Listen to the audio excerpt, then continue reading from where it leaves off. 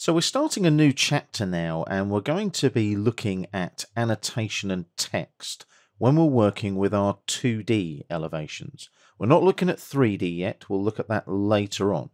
So we've got a whole new chapter for you, and we've got a new drawing for you to utilize as well. You can see the name of it there at the top of the screen. It's 03_elevations2D_house.dwg. As usual, you can download that from the website to make sure that you can follow along with these videos. And for this particular drawing, what I'll be doing at the end of each video is saving the drawing to go to the next step. So if you do the same as well, save each time you make a change and then go on to the next video. So what are we looking at here? Well, we're going to have to look at the layers that we want our elevations to go on. So this includes our actual elevation and things like text, annotation, hatching, and so on. Now, I mentioned hatching, we will cover that in this chapter as well, but the first thing we need to look at is to make sure that we've got some sensible layering going on when we start working with our elevations.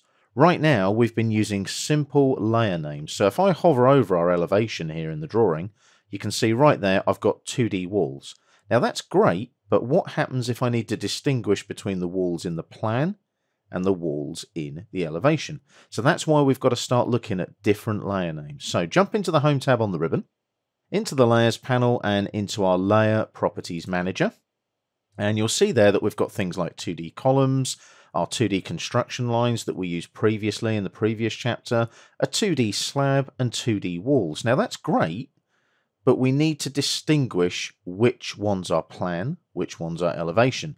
So we need to start thinking about renaming and also adding some new layers as well. So things like our 2D walls here. If I right click on that, you'll see on the menu there that I can obviously rename the layer. So if I rename the layer, that would probably need the word plan at the beginning so that we can distinguish. So if I type in plan like that and then do an underscore, that's now plan 2D walls. If I press enter, that's now renamed. Now, the good thing is I've got plan 2D walls, but I also need to recreate that layer and create a new layer. So I click on new layer here, and this one will now become elevation, underscore, and then 2D walls, like that. Now, they are the same layer in essence, but they're in different views in the drawing. And that's the important thing. You've got to distinguish now between plan and elevation. And this is just my way of doing it. It may be a different layer naming philosophy at your company, for example. So I've done that there, elevation 2D walls. I need to now close the Layer Properties Manager and apply that to these walls here. So I select 1 and 2 and 3. At the moment, they're plan 2D walls, so I click on the down arrow and select Elev 2D walls like so, hit escape to deselect. It's that simple. Now, what we're going to do now is add a few more layers, and then in the next video, we'll start working at isolating things and changing layers and applying those layers. So let's go back to our layer properties here, and what we'll do now is we'll rename some other layers as well. So our 2D slab, for example, select it, right click on it, rename the layer. So this one will be the plan one, like so, and again, just put an underscore there, plan 2D slab, and again, new layer, and we want elev, and then underscore, and then 2D slab again, like so. Now, I won't obviously go into the drawing this time and change all the layers and things. We'll look at that in the next video. But be aware now, you've got different layers for different things.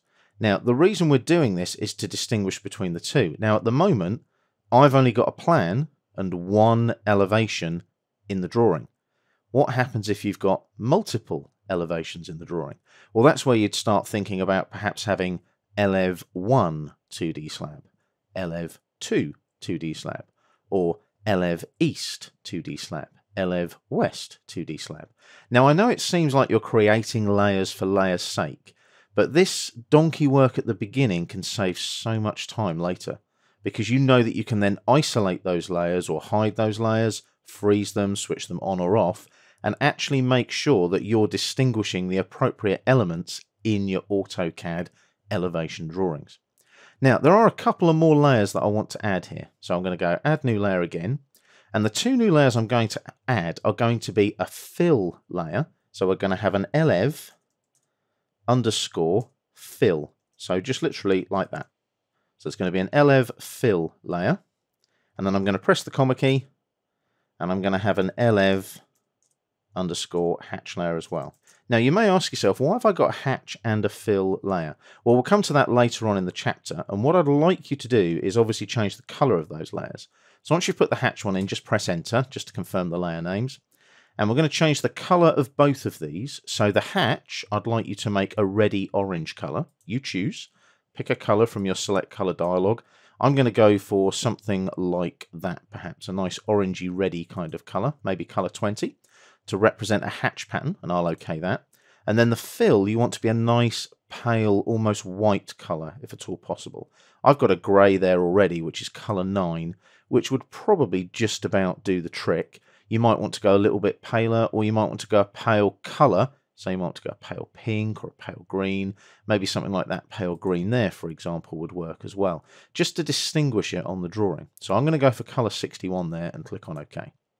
So we've got LF Hatch, LF Fill, close the Layer Properties Manager, like so, and then what we'll do now is save the drawing and move on to the next video.